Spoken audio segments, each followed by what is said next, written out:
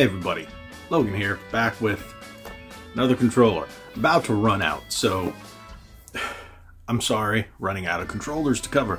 Might have some very soon. I'm looking for some online. Apparently 8BitDo has announced a new one with Hall Effect, and I'm going to cover those as well as some other ones on Amazon. Some interesting Amazon finds.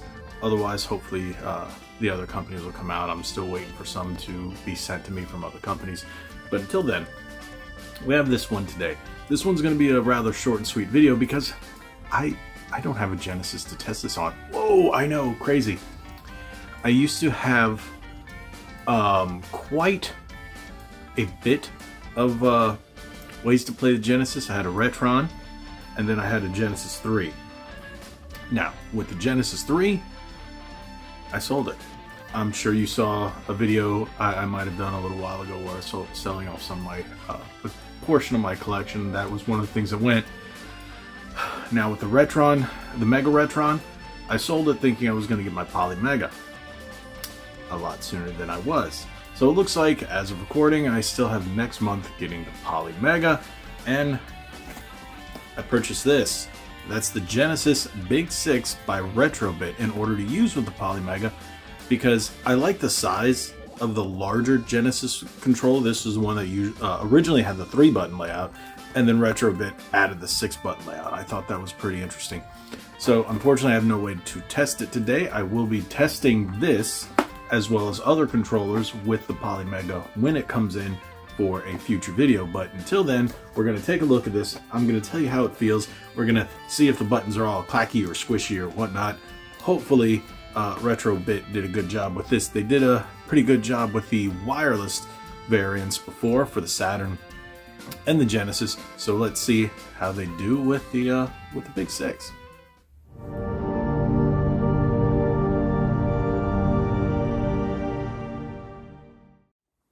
Okay, so here we go. The Genesis. I like how they have that retro style box. I love how they do that. 16-bit video entertainment system. Big 6 control pad. Genesis and Sega CD. Officially licensed by the Sega. So as you can see, it's got that original shape from the original Genesis controller. The only Genesis I currently actually have is the Genesis Mini. And it's the first one. I never picked up the second one. And this does not work with that. This only works with the original Sega Genesis and Sega CD. When I mean original, not the Mini.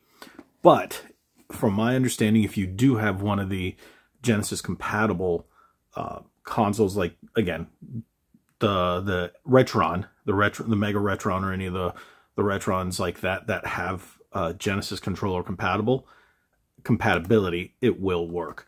So my understanding is, and again, I don't have it yet, the Poly Mega is compatible with a lot of original controllers, especially with those modules. And this is what I plan on using with that one, if it's everything I've hoped for. Because like I said, I do like the larger Genesis controller better than the original 6-button, which was much smaller because of the size. Back then it was different. Now my hands aren't as tiny as they were when I was a kid. But I was never a Genesis kid. I had a Game Gear, but that was it. I was always a Nintendo guy. I like that. Now, I think it's interesting that they put a recessed start button here. It's very low, so you don't hit it. Instead of being up here, you're not going to hit it on the original because you only had the 3 buttons. Here with the 6, and it feels like the Genesis controller. It feels exactly like the 3-button with the extra 3 here. Now this one's a bit more recessed because of the arc of the controller here. You're going to see the A button is a bit more recessed than the others, especially with the older one being 3 in the middle. And you have these on the top. So how about we take a look and compare it with the Genesis 3-button that came with the Sega Genesis Mini.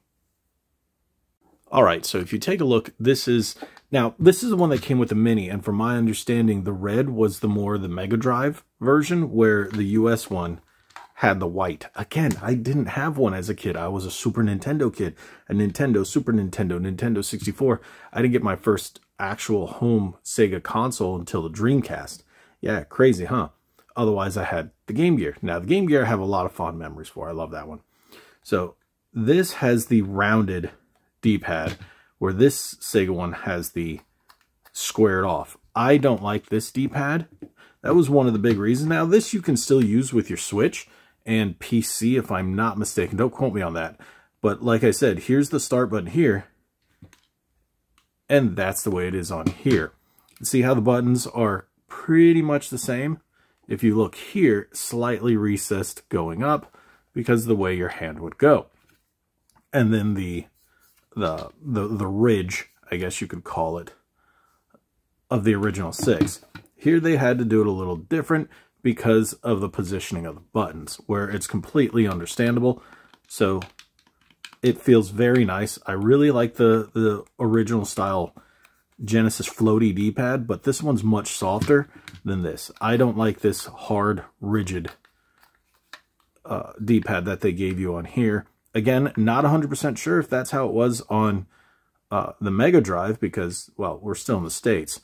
So here you can see it's still the same thing. If you look on the back, still the same thing. Here you have Retro Bit. Here you have Sega. So it's very, very much the same thing. Sega's got that license going on with Retro Bit, like Microsoft has the one going on with Hyperkin to make these, I guess you could say, retro throwback officially licensed controllers. But I think this is a nice one. I like the style. And mode button. Okay. There's no mode button here. Mode, from my understanding, correct me if I'm wrong. Again, never had a Genesis growing up. Mode was the button you would press that would switch between 3-button and 6-button controls. If I'm not mistaken, if you guys can clarify that for me, tell me if I'm right or if I'm wrong about that. But I like this one. It does have the original Genesis Sega CD input. Now, one thing that I saw over the years that these were actually compatible with certain Atari systems that had that same input. I'd see people in multiple videos, you can look it up after you watch this video, of people using this on Atari systems and it working somewhat just fine. And if that's the case, that might work on maybe one of the Retron Ataris or whatnot. Wondering if they'll ever do an Atari add-on for the Polymega. Yeah, we'll see if I ever get mine. But I think this is a nice controller. I can't wait to use it. It feels great. It feels better than this one. I think this is definitely the way to go if you're going to be playing current Sega games on your retro old consoles, or on your Polymega, or on your Retron, or any kind of retro console you have, modern retro, to play your games on your current TVs, or however you want to play, even if you're still playing the original hardware on a CRT. But hey, thank you guys so much for watching. Did you pick up one of these? This was pretty cheap. I got it for about $16, and I thought that was pretty good. I think they're running for $15 to $20 online, depending on where you go. I think they're running for about that. But I got it for $16 at my local game store, and I was like, cool, it wasn't used, it was brand new. So I was like, I'm going to pick it up and do a short small little video. And I realized that it's got these little nubbin things right there on the Y. I don't know why those are there. Maybe it's for feeling. I don't know. Again, Super Nintendo never had any of that. I feel it's so foreign to me. No, but thank you guys so much for watching. Tell me what you guys think about this controller. Have you picked it up? Have you used it? Have you ordered one? You tell me, drop it in the comments below. Let's talk about it. And then once my Polymega comes in, if and when it comes in, I will definitely be using this and trying this and a number of other controllers on it as well. Thank you guys so much for watching. If you haven't already, hit that subscribe button, hit that like button, share this video. Make sure you turn that bell on for notifications so you know whenever I put up any new content, as well as new episodes of Ready to Start podcast. Should be starting back this week. Everything looks like it's back on track for the new year. 9 p.m. Eastern. Thank you guys so much. Like I always say, be legendary. Thanks again.